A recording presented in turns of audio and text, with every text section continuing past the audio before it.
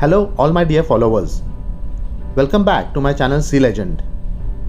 Hope my previous video detailing the complete decap job on ME engines have helped you clarify your doubts and now you can perform the task smoothly. I am truly thankful and do appreciate the praising comments from your end. All your comments do motivate me to go forward with the new topics. Friends, in today's video, I'll be covering the most crucial part on marine engines, that is the cylinder lubrication. Although the said topic is vast and practically very difficult to cover it in one go, I'll try to emphasize on the main points an engineer should be aware of. So let's get started.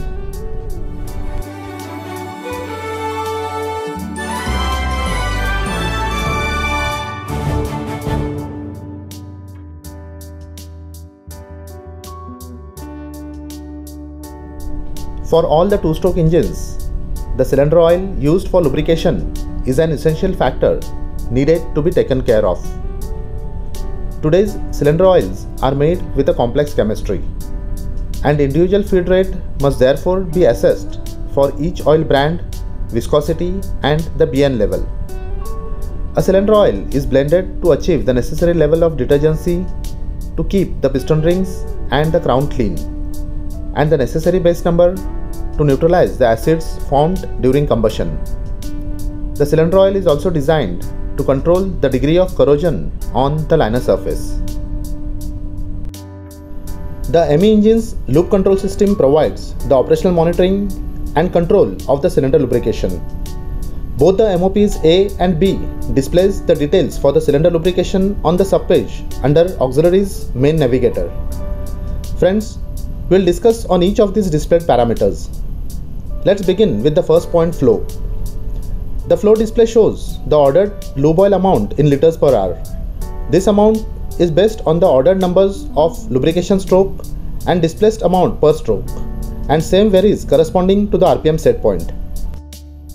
Next one is the total. The total display shows the total ordered amount of lubricating oil used. Pressing this display opens a toolbar with an option to reset to 0. Basically, the display is used to calculate the daily noon-to-noon consumption of the cylinder oil. Next is the pre-lube. As you all are aware, during preparation of starting the engine, the crankshaft needs to be turned at least one revolution using turning gear. Once the turning of the engine is commenced, you need to press this pre-lube button and switch on pre-lubrication in the toolbar at the bottom of the screen. This triggers the pre-lubrication on all cylinders and verifies the feedback signal from the lubricator is functioning properly. During this process, each cylinder lubricator is activated 12 times at the fastest possible speed. Moving to the next parameter is the LCD. LCD stands for load change dependent and is a method of increasing cylinder lube oil injection for short time periods, especially during maneuvering and engine start-stop movements. Due to the sudden load changes at these moments causes thermal instability in the cylinder, resulting high risk of frictional wear and also corrosion. Increased injection of oil is desired at these times to neutralize acid buildup and reduce friction. Always keep the LCD enabled at all times.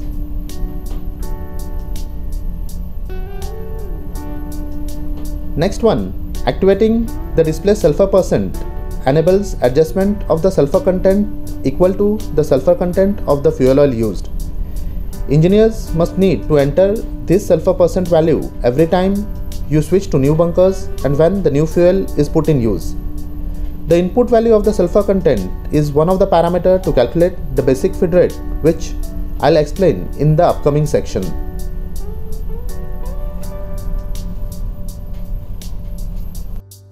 The next one is breakpoint.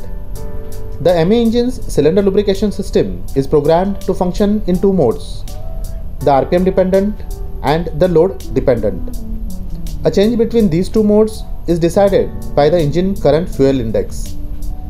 Now if the fuel index is below the breakpoint value, the RPM lubrication mode is on and a low load will be displayed in the actual feed rate field. When the fuel index is above the breakpoint value, then the load lubrication algorithm is used. Ultimately, the breakpoint is set in fuel index percentage. Guys, the next 3 points, feed rate factor, basic feed rate and minimum feed rate, are very important and correlated with each other. So please listen carefully. First and foremost, never change these settings prior consulting with your head office in charge.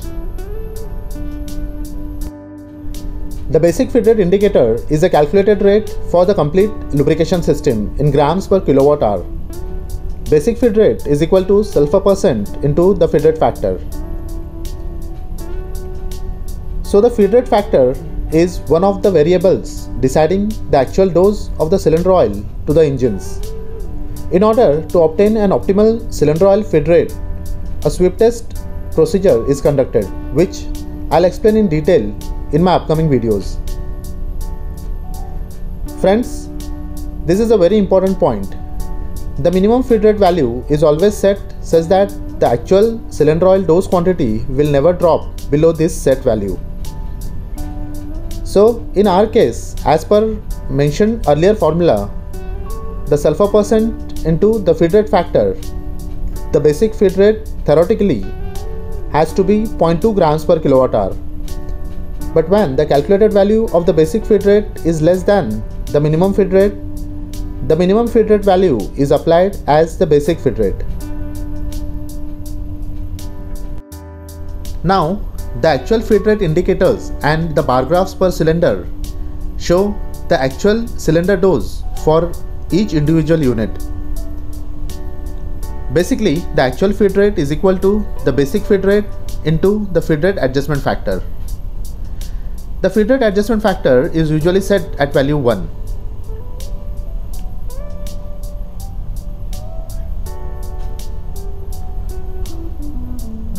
Guys, while dealing with the micro seizure problems on the liner surfaces, which is the result of local oil film breakdown, you need to increase the oil dose to the affected unit.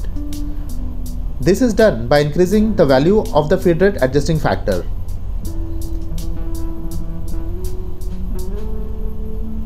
Here you can see the actual feed rate dose for cylinder number 1 is increased and equal to the feed rate factor into the basic feed rate. Next parameter is the running in. All the two-stroke engines require extra attention and lubrication during their first running hours. The first 500 hours are the most demanding. This is the period where the liners are run in, which is also referred to as the breaking in period. Always follow the maker's initial running in dose settings during this period. The last one is the lubricator test sequence. This feature is used after the repairs on the cylinder lubricators is carried out, thus enabling the engineer to manually check the lubricators for proper operation. Friends, a frequent scavenge port inspection of the piston rings and the cylinder liners are very important for maintaining a safe cylinder condition. If abnormalities are observed, adjustments of the lube oil feed rate should be considered. Prior coming to the end of this topic, I would always recommend to consult with your superintendent in charge before any lubrication settings are to be changed. Thank you for watching this video. Wishing you all a safe seas and a healthy stay on board. Hope to see you back on my channel to learn something new.